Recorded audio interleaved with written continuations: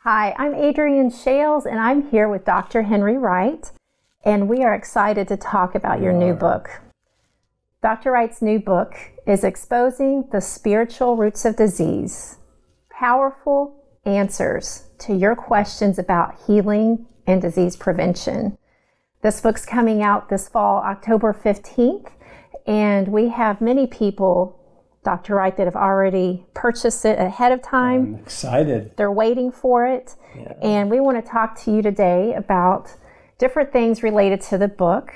And one thing we wanted to ask you is, what would you say are some of the primary differences from this book compared to your national, long-time bestseller, A More Excellent Way? Well, the original book, A More Excellent Way, was just an insight. In the preface, it says, it's just an insight. These are things that I observe. And the journey was to take us from lack of knowledge to some knowledge to help us take ownership of our lives and give some clear understanding. That has been very effective, and tens of thousands of copies of this book have been sold all over the world. Actually, over 350,000 copies, Wow. Which really is very unusual for a self-published book. Yes. And it's traveled by word of mouth. It's translated into other languages. And what I find so fascinating, when you read a book, it can be touching, it can be interesting, it can be helpful. But you know how many people have told us as they read A More Excellent Way, and it's filled with scriptures, but it's filled with learning to apply the scriptures, that they had healing, physical healing come to their lives, and diseases left them. Yes. From reading and understanding and giving the application to those scriptures. The word says to know the truth shall make you free. That word make is a present progressive tense. So truth is like something that propels us from a starting point into a finishing point. And in between, we apprehend, we appropriate, and I'm reminded so much of a scripture, He sent His word and healed them. And so that original book was just an eye-opener. The one that the one coming out now, is more of an understanding of how do we get disease? And is it a planned event? Is it happenstance? What's behind disease? So the new book unfolds the pathways, and a clear understanding really of 1 Thessalonians 5:23, and how it applies to us in spirit, soul, body. Then it takes us into specific classes of diseases and how they develop. Now I use the word how they develop. If we could stop the development, we wouldn't have the disease.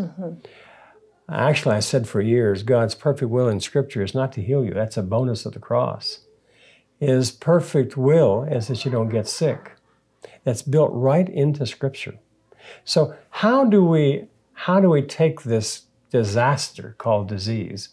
And Christians are not immune to the same diseases the world have. Well, I thought healing was the children's bread. So there's a disconnect here. And I think what God is doing with us, and especially with the first book, which was an insight, now we're coming into the pathway. Life is a journey. Life is a pathway. And the basis of who we are, our personalities, our persona, our personalities, may have been formed by something other than our own intellect. We may have been influenced. And those influences from within or from without may have caused us to, and how we think, speak, or act, to be something that the enemy uses to give us disease and disorders. So that's kind of, I think the book helps us understand a little further, is if this is a pathway and the result was disease, what if we altered the pathway to produce healing? Is God interested in healing? Oh, absolutely. So some of the disease classes, mention what those would be. Well, you have every part of your body. I mean, you've got your central nervous system, and out of your central nervous system comes many syndromes.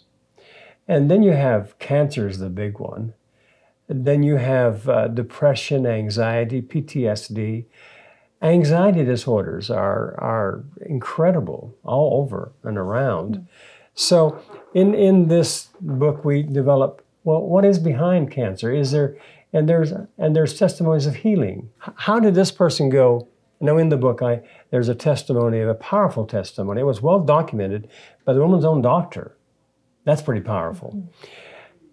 How do you go from stage 4 terminal, cancer that has metastasized, ready to go hospice, dying, to totally cancer-free just by changing direction in one way of thinking and lining up with God's Word?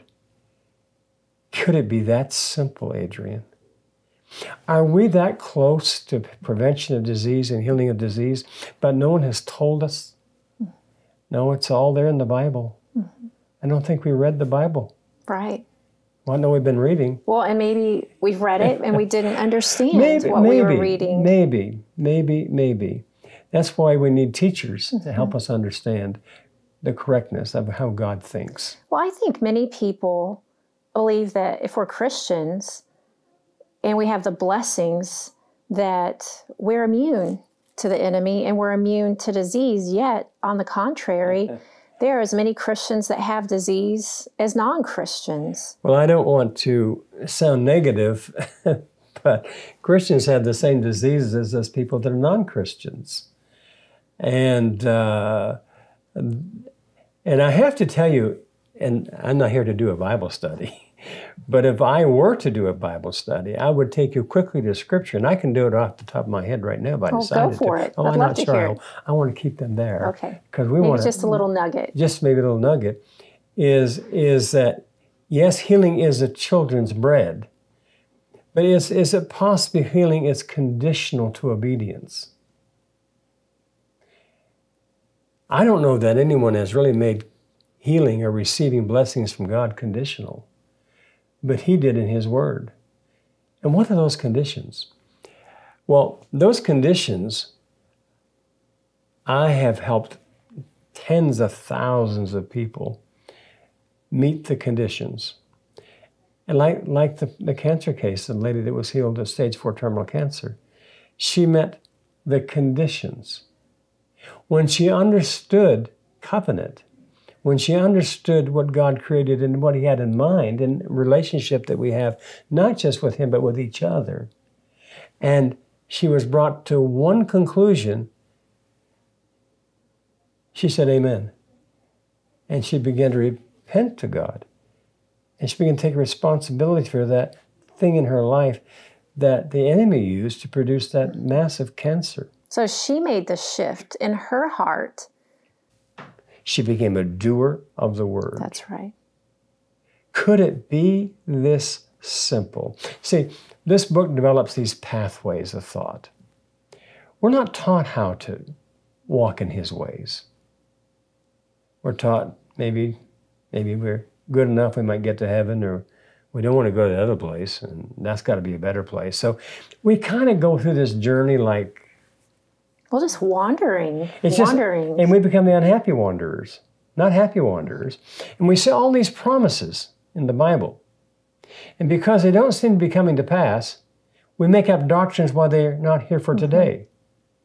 That's really bad news. Because we haven't understood the conditions of receiving. We don't want to create conditions because we consider it a negative concept. Well, then you haven't read your Bible, because in the Bible there are conditions to receiving. There are conditions to everything. It's called cause and effect. If from your heart, this is a cause and effect. If you from your heart do not forgive your brother his trespass, if. I heard the if. Did you hear the if? I heard the if. Is that conditional? It is.